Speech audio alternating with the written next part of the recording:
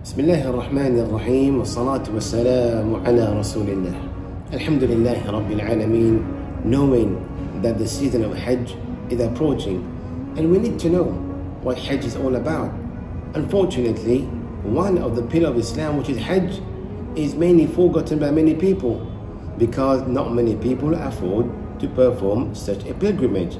The Prophet Muhammad ﷺ taught us that Islam is upon 5 pillars: the Shahadati La ilaha illallah Muhammadur Rasulullah, the performance of Salah, and giving out Zakah, and to make Siyam Ramadan, and to go for Hajj to Mecca for those who are able to do so.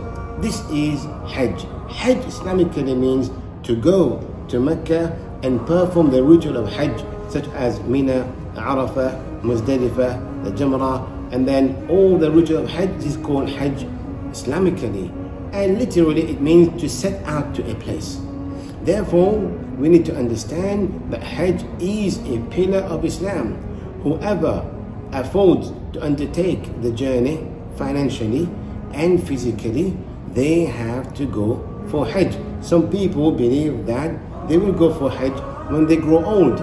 This is prohibited and not permissible to be thinking in such a manner. Therefore, the same way our book gets open when we become at the age of puberty. We need to pray our Salah, our Siyam has to be there, and our deeds are being written.